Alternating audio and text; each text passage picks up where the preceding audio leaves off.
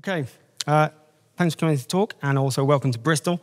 I live here, I live about 10 minutes away, so I didn't have to pay for a plane ticket, I didn't have to pay for a hotel room, so the least I can do is buy everyone a drink. If you see me at any of the events, one per person.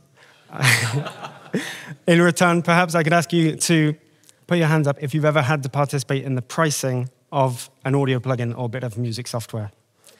Yep, me too. This time, put your hands up if you had any idea what you were doing. Okay, yeah, I put my hand up because at least I thought back then that I did. I had spent 5 years working as a journalist at a magazine that basically was all about plugins. And so whenever anyone launches a plugin, I saw it, I reported about it to the public, and watched the review cycle, lifetime cycle of the plugin, and pricing was always part of that. Since then, for the last 7 years or so, I've been helping plugin developers, large and small, with their marketing. And I've launched a lot of products. My main objective is to work with both the biggest and the smallest, and companies that don't even exist yet. So if you've got a great idea, come and tell me about it, because for some people I can work for free. So the first time I did this, priced an audio plugin, I was working with a client on a new plugin, his first plugin. He thought the price should be $49, and I was shooting for the price to be $29. We went back and forth, back and forth. Eventually, he won because it was his plugin, $29. And it went on sale.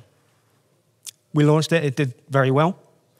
We were very happy with it. A couple of days later, we were talking through the sales, going through the orders, in accordance with the privacy policy, and 29, 29, 29, 29, 29, 29, 29. And of course, it's that point where he said, what would have happened if we'd put it on for 49? And I don't know. I don't know what would have happened if we put it on for 49, because I can never know. I can never go back in time and put it on at a different price. There are some things you can do, of course, later on. In preparation for this talk, I asked some of my biggest clients, companies that you will know and that you will have plugins by, how they price their plugins. And overwhelmingly, the answers came back that almost all cases they use their intuition and analysis of their competition. There was one who said they have a bit of a formula. Obviously, they wouldn't tell me what the formula was, but almost everyone basically has a discussion. You could say they put their finger up to the wind and they came up with the price. That's a TLDR for this talk. If you can take one thing away, don't worry. Even the big companies are not guessing. They're using their experience. They're using all the intuition they've built up by knowing the market so well, and they're analyzing their competitors. But it'd be a pretty bad talk if I was going to stop after 3.5 minutes and leave you at that. So I do have a lot more actionable things for you to actually bring to bear if you're ever pricing a plugin. So let's go through some common principles for deriving prices. You'll probably know them. Supply and demand is the obvious one. If you set a certain price at which supply and demand meet, that's a good price. It's an equilibrium price. Supply and demand, I've always had a problem with in our industry because we sell digital goods. And for digital goods, supply is basically infinite. Under a supply and demand model, that means that price should tend towards zero. You could argue with freeware or with certain companies, prices are going down. It is possible to do everything with free plugins, as you probably know, but people still buy them and we still sell them. So supply and demand's never quite sat right. That's the only thing for me. Production cost, how about that? You take the price it cost you or the time it cost you to make the thing, you work out how many you think you're going to sell, divide one by the other, and you get the price you think you should charge. Never do that. It's a bad idea. This talk isn't really for hardware manufacturers, but you could use that to set your lower bound if you're doing hardware. if you've got something such as iLok native access and such, then you've got a minimum that you must pay for every license. So you've got a lower bound there, but generally, don't use production cost. How about competitor pricing? That's an obvious one. I think we can all agree on that. Your buyer is going to be looking at the same things too. You plot all the plugins in your market.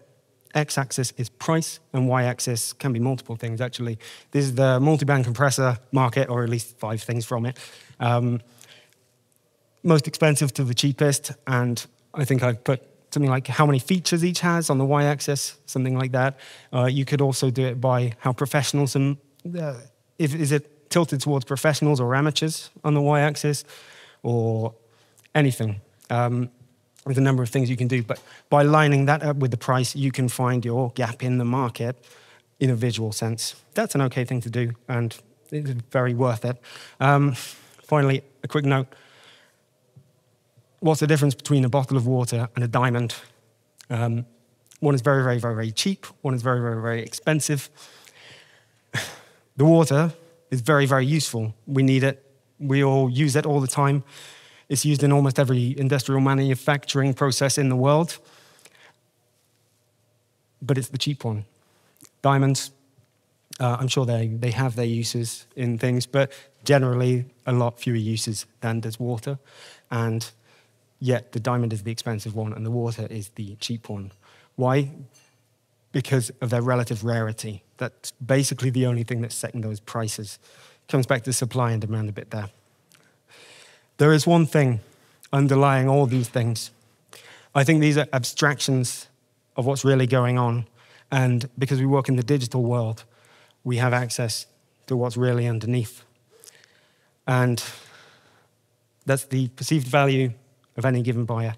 If you speak to a marketing person for long enough, or as long as you can stand, they will eventually start talking about perception. How it's the perception of the buyer that really moves things. If you've ever been to an auction or done some eBaying, you'll probably know there is a price above which you're not willing to pay for something. You have a sort of maximum price. That can change day to day, it can change product to product, but I want you to start thinking about your prospective market as a load of people walking around with a number above their head, and that number is the price they are willing to pay for a thing.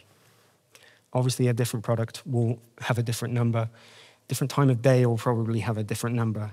But in general, that's how I want you to start thinking about it. Price someone is willing to pay. Okay? Do a little, I'm just going to skip that. Let's do a little exercise.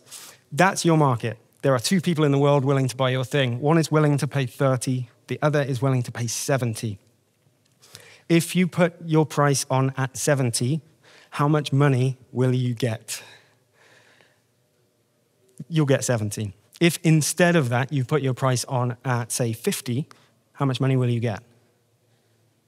50. Because the 70 person is definitely willing to pay 50 as well, but the 30 person, no. If you set your price instead to 30, how much will you get?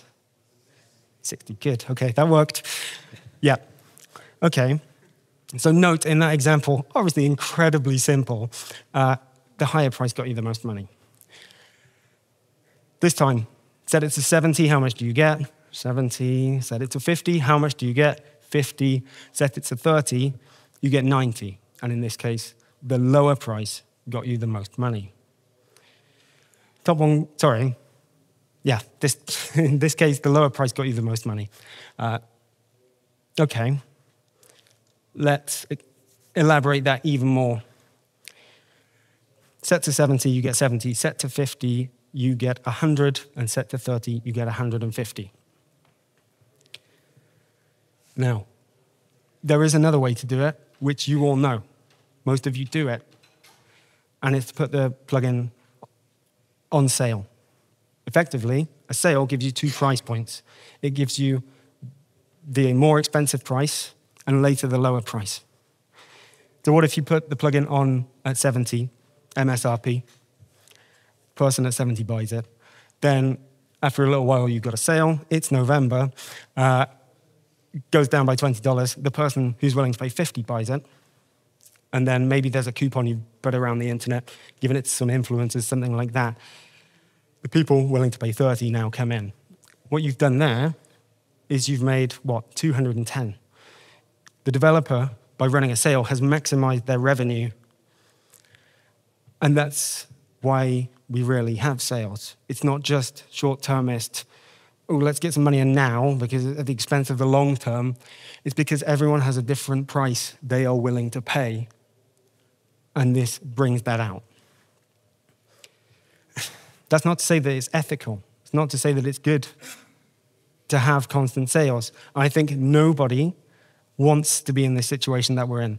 I'm going to put in to do a talk next year about how we might be able to stop or reduce the number of sales that happen and discounts that happen in our industry. It might be swimming against the tide, but if anyone's interested in that, get in touch with me within the next year and we'll see if we can make something happen. But that's why. And that's a bit of a better reason to do sales. Okay, let me elaborate this even more. This is not real data. It's just a bunch of squares that I drew. But here's how I want you to start thinking about pricing. On the left, you've got lots of people willing to pay a small price for your thing. On the right, you've got a few people willing to pay a high price for your thing. What happens when you set a price? Let's say we set a low price. You set that price, everyone below that price drops out because they're not willing to pay that. Everyone who was willing to pay that pays that price, even though they would have paid more. Red box gives you the total revenue. Okay. What about if we set a higher price? Everyone to the left drops out. Everyone else to the right pays the price that you set, even if they would have paid more. And with a sale, you get a mix of both. In this case, again, this is real data, stuff I drew. The red box on the lower price gets more, the red box on the higher price gets more. That proves nothing, of course, but that's how I think we should all be thinking about it. You don't get to know this. I don't think you'll ever get to know this. Maybe some of the biggest companies will have enough data to approximate this, but again, on any given day, at any given time, it's going to be different. And the best we can do, I would suggest that it's generally a smooth roll-off with some drops. And those sudden drops are probably at your competitor's price and at milestones like $50, $100, and there's one per currency, so £50, £100, stuff like that. At the end, it's so complicated that all we can really do is analyze our competition and use our intuition.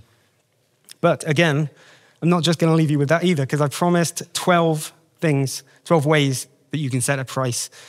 I'm going to give you something that was originally meant to be an equation, but then I thought, who am I kidding? I can't put an equation in front of these people's eyes. So here's something like an equation. Let's talk through this. Your price is proportional to your competitor's price. Obviously, any potential buyer is going to be comparing you to your competitors. But what about your competitor's exposure? Your competitor may have something cheaper than yours and better than yours, but it doesn't matter if no one can see it. If no one knows they exist, they'll choose you. The uniqueness of your plugin. We were talking about rarity before. If you're selling just another compressor, just another pull tech, whatever it is, it's harder. You'll have to choose generally a lower price because there's a lot of competition. If yours is the best, then yes, you can probably charge higher. That's fine. On the other hand, if you've got something new, something that no one really has experienced before, let's say you've developed a transient pineapple and no one knows what it is. You are the only one who sells it, and so you can probably charge more for it because you're rare. The problem you then have is being able to explain to people what it is in about 5 seconds while you have their attention. That's a different matter. Are you selling to professionals or hobbyists? Because the professionals, of course, will charge more things are more worth it to them. They're willing to pay more because they've got money on the line, so they're willing to spend if it makes their work quicker or easier. Hobbyists, less so. What about your audience size? Audience size is the audience that you can reach directly. So it could be the people you've got on your mailing list, the people you've got on your social media. When you go to them and they see something from you, they're not necessarily comparing you to your competitors. They're taking you alone, and they're comparing you only if they choose to. So your audience size will affect the price you can charge. Is it an instrument? Is it an effect? Instruments, of course, you've probably seen, just go on KVR, you'll see that the instruments are all way more expensive, and people are willing, again, there's that word, willing to pay more for them. Effects less so, there are more of them as well. Obviously, it's harder to make an instrument, but that's your problem. Aesthetic appeal, does your plugin look good? Anyone who's been in this business for like 1 or 2 years has worked out it needs to look good as well, otherwise people won't trust it. Same goes for your website and your branding. Does it look good? Does it inspire trust? Is someone willing to give you $50, $100, $150? You can make your website a bit too good looking as well, I think. You could appear too slick, especially if you're selling something small. But here's a couple of factors. Multiply your price by 1.4 because you don't understand your own worth. Just like the person in my example at the start, you probably can sell it for more than you think, and you're probably being too humble. I've seen it happen a lot. Upgrade pricing, I was going to gloss over this, but I'm ahead of time. So you'll have seen some stuff happening recently with, for example, Studio One, Arturia V Collection. They've all had upgrade prices that a lot of people have complained about on the forums, you know. I reckon that developers have worked out, or the big companies have worked out, people are more willing to pay upgrade prices than they might think. So I think they're going to be rising. If you could choose any subset of people from the 8 billion in the universe who are going to buy version 3 of your thing, how about the people who bought version 1, version 2 of your thing? That's probably why upgrade prices seem to be crawling higher. A couple of little ones. The most significant digit, don't put your thing on at 71, put it on at 79. I've seen it work properly. Get under milestones. Don't charge 50, charge 49. Don't charge 100, charge 99. And you've got to think about your different currencies there as well. Okay, that's it from me. Thanks for coming, and I'll see you around.